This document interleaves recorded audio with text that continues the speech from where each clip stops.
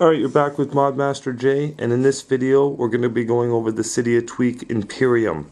It's just an awesome app switcher for the iDevice. It totally replaces the old one, and you set it up in activation.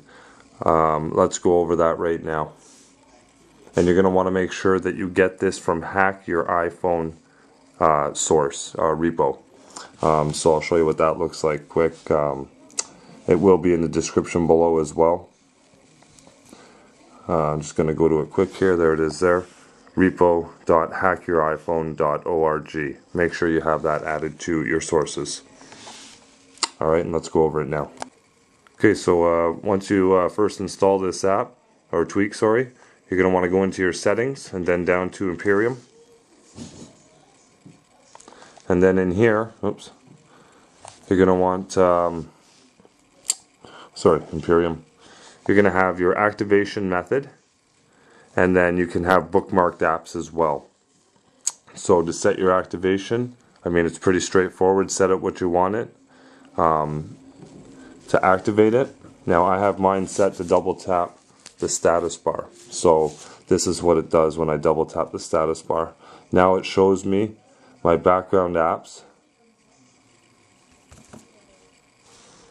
Oops. There, background. So these are my background apps. I can close them right here, right on the fly. Now it says no apps running.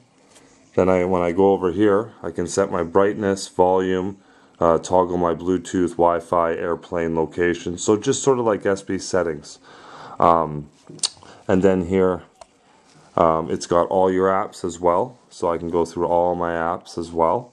And you can add...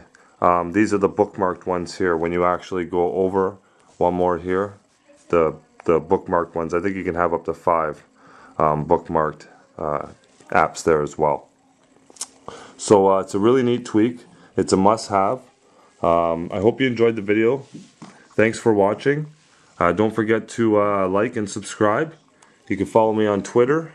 Check out my Facebook and join my circle, Jailbreak Circle on Google+. This is Modmaster Jay, out.